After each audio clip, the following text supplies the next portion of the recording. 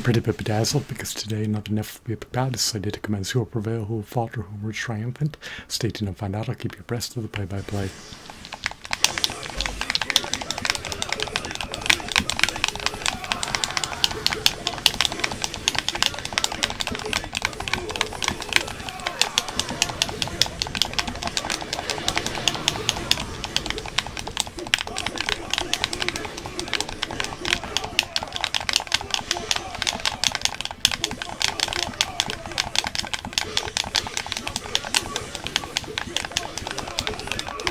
Boro's evasive, elusive, and of course, nimble.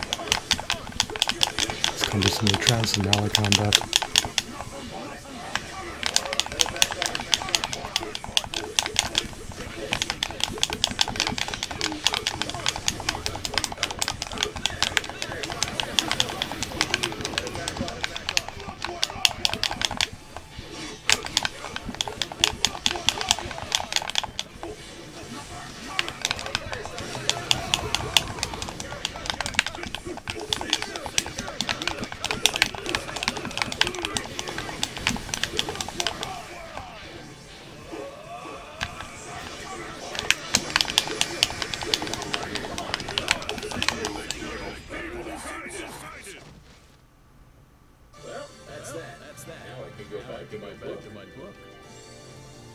Boro may be powerful, however he was unable to overpower Kakashi. He was unable to outwit Kakashi. He was unable to surmount Kakashi in the scuffle.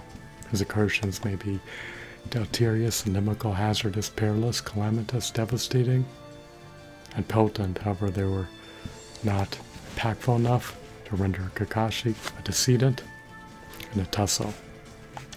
I hope that you're enthralled, dazzled, regaled, captivated, mesmerized, amused, and fascinated. I hope that you're entrenched in the unalloyed epicness. Have a blissful day. Goodbye.